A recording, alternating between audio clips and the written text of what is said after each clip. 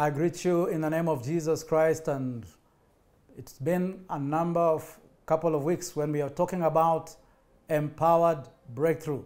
And I believe you have a testimony, because one of the things we believe is that when God's word goes out, it does not come back empty. God releases breakthroughs in our lives, and I believe you have a testimony.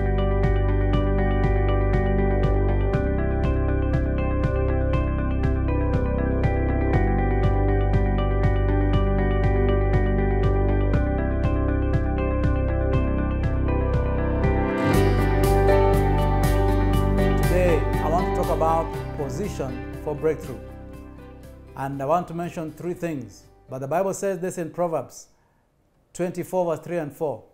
By wisdom a house is built. By understanding it is established. By knowledge its rooms are filled with precious treasures. There is a way we can position ourselves for breakthroughs, because God wants us to have these breakthroughs. Three things that I want to bring to our attention today. Number one, faith. Secondly, prayer. And thirdly, obedience. If you're going to position yourself for breakthroughs, there are certain things that you must do. There are things that God does, but there are things that we must do. And the first one is faith. The Bible says in Hebrews chapter 11, verse 6, and without faith, it is impossible to please God.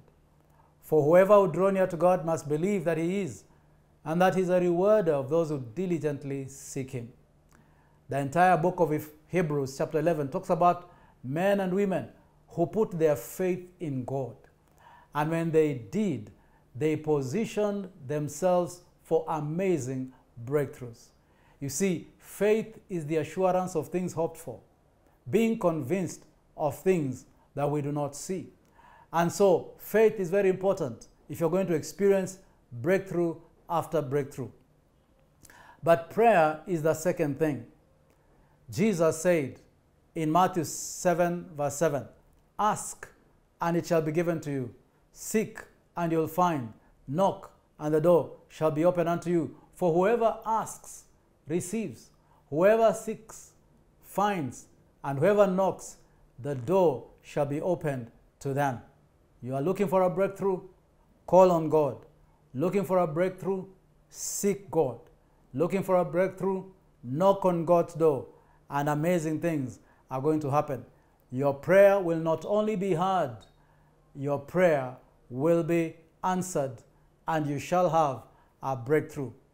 But thirdly, not only are we to have faith, not only are we to pray, but thirdly, we must obey. You know, when we call on God and believe in Him, God gives us instructions. And you know, there are many times when we're looking for a breakthrough and God gives us the answer, but we don't action it, we don't obey it. The Bible says in James chapter 2, verse 17, faith without works is dead. Faith that is not followed in action is dead. It is unproductive. And so, this week, this month, as we continue to talk about empowered breakthrough, do you have faith? Are you praying to God? And are you obeying Him? Because those three are very important. Listen about Abraham. Abraham was a man of faith. But when Abraham wondered what to do, he called on God's name. And when God gave him an instruction, like the one He told him, go and offer your son, Isaac, he obeyed. And the Bible says it was credited to him as righteousness. Are you looking for a breakthrough? Let me tell you this.